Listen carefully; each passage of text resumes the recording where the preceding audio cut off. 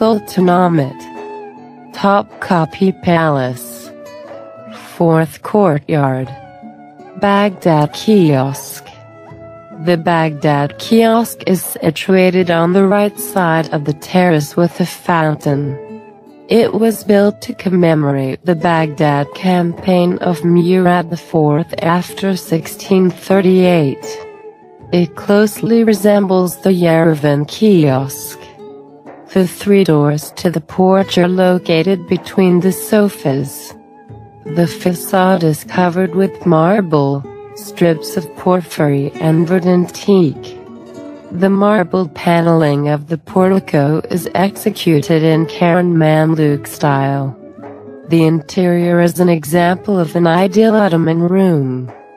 The recessed shelves and cupboards are decorated with early 16th century green, yellow and blue tiles.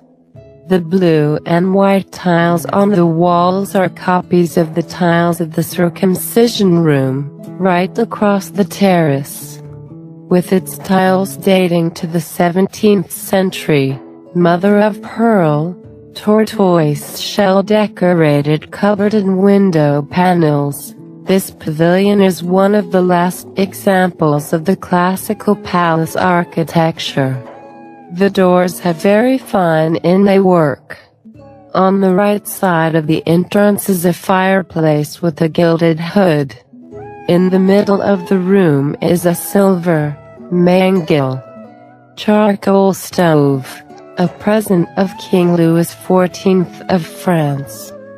From the mid-18th century onwards, the building was used as the library of the Privy Chamber.